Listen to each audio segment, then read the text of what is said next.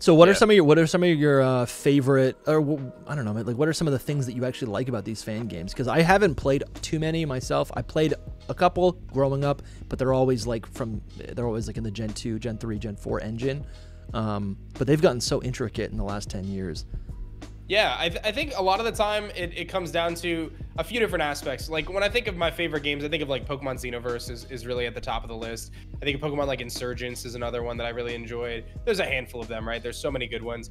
I think there's a few things. One, I like the difficulty increase. That's a big thing for me as someone who, you know, I'm a pretty adept player, right? Like I understand the game. Right. I know the mechanics. I've competed, you know, at some of the highest levels of Pokemon. I don't need my handheld anymore, but I can recognize that I'm not the average consumer of a Pokemon game. So the fan games will often cater to that, right? They will often have increased AI, or they'll have a tougher, you know, challenges and things like that, and they'll actually be a challenge, right? I also really like diversity of Pokemon, especially in the early game. That's a big one for me. Being able to have a wide range of Pokemon to choose a team from is always a win, especially when Nuzlocking.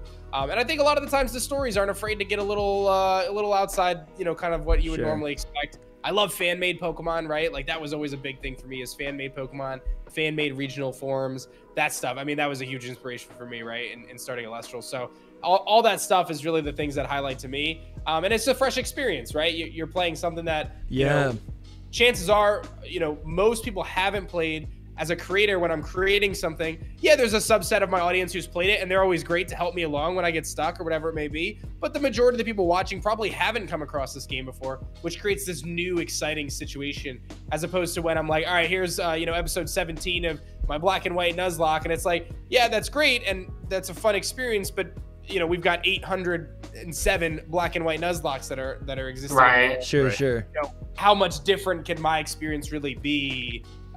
You know, than kind of that. So I think for me, as a creator, the fan games have always kind of been a highlight. And I think now, having created my own game and like really focusing on that, I even more so now than ever before have such an appreciation for the people who put their time into that, because I know just how hard it is, right? And like they're doing it all just out of pure passion, right? And I think that's very admirable. Yeah.